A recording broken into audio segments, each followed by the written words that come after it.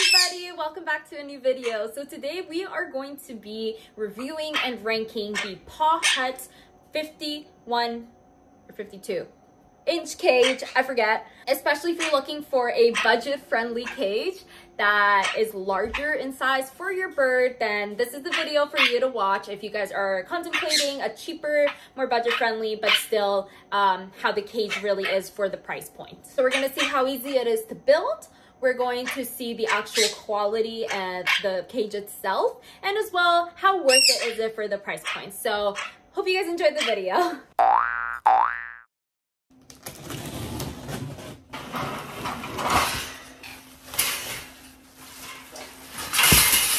There are, in this specific order, dowel perches included, and as well plastic food and water bowls. Now, in case you guys don't know, we do not like dowel perches.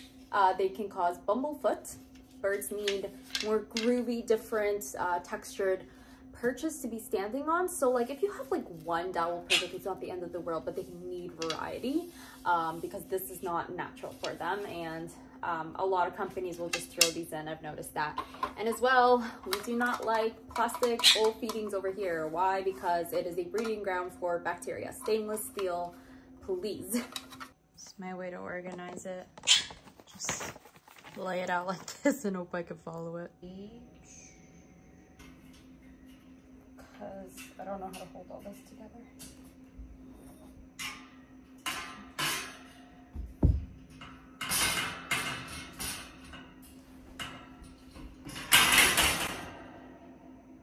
I'm gonna need help.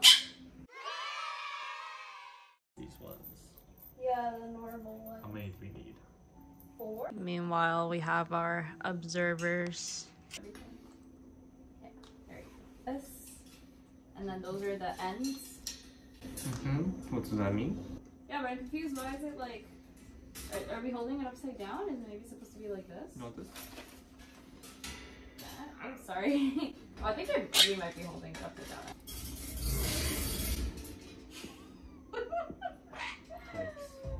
It was just sliding. Hold up, hand-eye coordination. Yeah.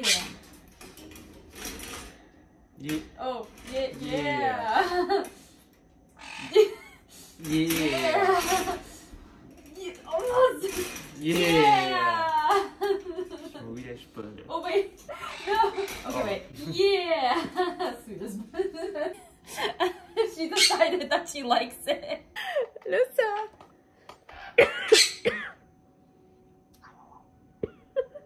Studs out or no? Oh, take the studs out? Yeah, or do they not come out? But do these even come out? I'm pretty sure these are supposed to be here. Maybe it's by pressure? Oh, it's by pressure. Oh yeah?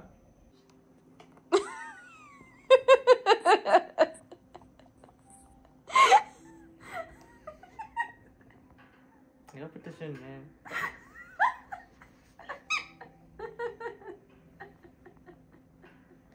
You got weird. What? Yeah.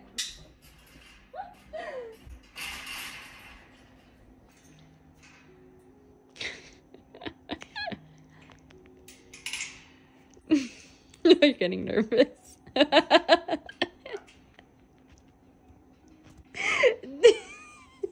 This is such a stare down you're getting.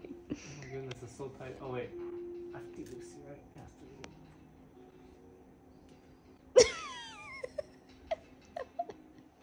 You'll hear it all bang loose. Shoulder land. Just have to screw this in. Okay, a little bit of trouble, like it's like a little tilted. It's not like correctly aligned, so we're struggling. Both of these sides are like that. I think we got this one aligned. We're just loosening it up to make that side easier. Okay, needed to literally to push this down to align it, to put it in, but we got it. Do you need help? I can do the wheels. I think the wheels are just, yeah. Push it slide. Oh, you just push it in? Okay, so it's just pushing that I'm holding the other side. All done. Lift her up. All right. Thank you. Okay, so aside from the actual mess I've made in my parents' room, we are going to finally, after building it, review the cage. So we're going to be reviewing it based on how easy it was to build, the actual quality of the cage, quality to like the price point. Probably shouldn't have taken us like 3 days because I filmed that building in quite a few days. But I will say the fact that it did need 2 people, honestly, you even could have done with 3, but 2 people to put this cage together, it's really hard to do it on one. You also need somebody who can have a lot of strength to push in these parts of the cage together because this was hard to put. Some of the screws were a little hard to like really put in with the Allen wrench. Instructions themselves were pretty easy to follow. They weren't too hard. They were like IKEA picture instructions, so it isn't too hard to understand what to do. It's actually just physically putting it together. So rating it on how difficult it was to put together on a 5-star scale, I am probably going to give it a 3. It wasn't crazy difficult, but it wasn't as simple as 1, 2, 3, especially considering that you definitely needed someone else. So quality of the cage, we're gonna take a look at the actual physical quality. I'm just gonna take this random dowel perch out of here. Okay, let's actually look at the cage. So the first thing that I noticed, the actual exterior area here is a good material. It's not like paint is gonna chip from here, so it's not low quality, kind of like I have this old one, which I'm going to get rid of, but you can tell it's rusting. Paint is chipping. Not with this kind of material. This is good. You're not going to get that, which is something I like. One thing, too, it is not super, like, strong or stiff. It does bend a bit. Luckily our birds are very light. It doesn't cause any bending when she's actually walking over it. But maybe if I put like the plate of food that they eat, it might bend a little bit. So it's not really held together in the in the best way.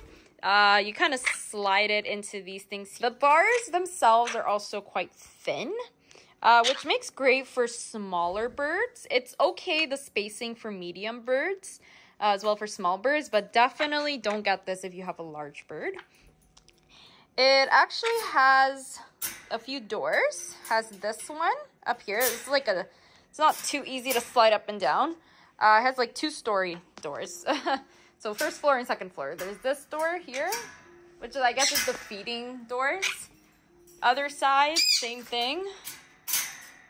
Door. This one's a little easier to slide up. Door. And then the actual physical doors. The system to close it. Not a bad system, very thin though, but it is a door like this. It's a good size opening door. This, you want a cup? Okay.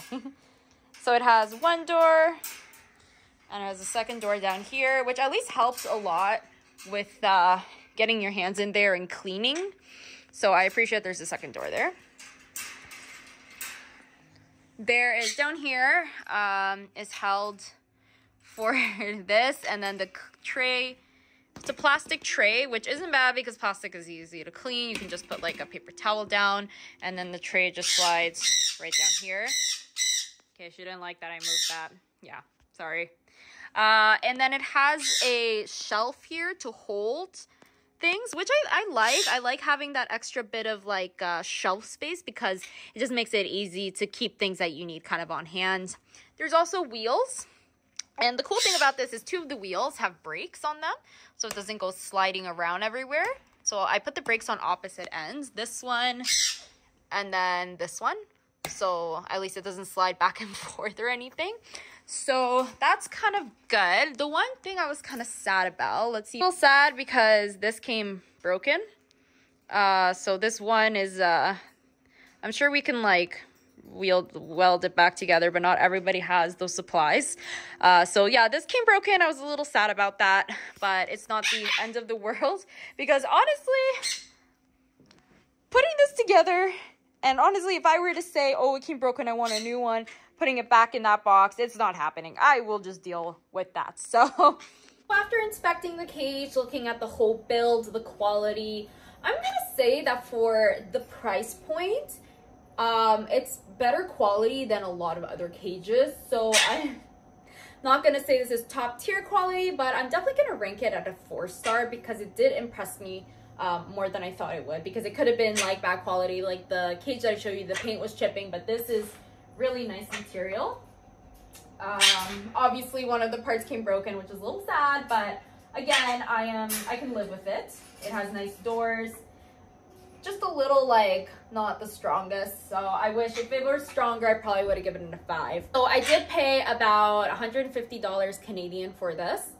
So for $150 for a 52-inch cage, and usually cages are very expensive, for it to be a smaller brand, which is Pawhut, I would honestly give this a 4.5-star rating. If you are on a budget and you need a larger cage for your birds, this is a really great option, because I'm always skeptical about secondhand cages because, you know, even though people say they wash it or you wash it, you never know if the previous bird had any diseases, and I just don't want to risk that, or in their poop or anything. So I'd rather get a cage brand new, unless you have someone that you know and is a trusted person. For the next video, we're gonna put it all together, all the inside, all the ropes, all the perches, everything like that. So stay tuned for next week's video. I hope you guys enjoyed this review video. I hope that it helped you guys make up your minds if this is the cage for you or not.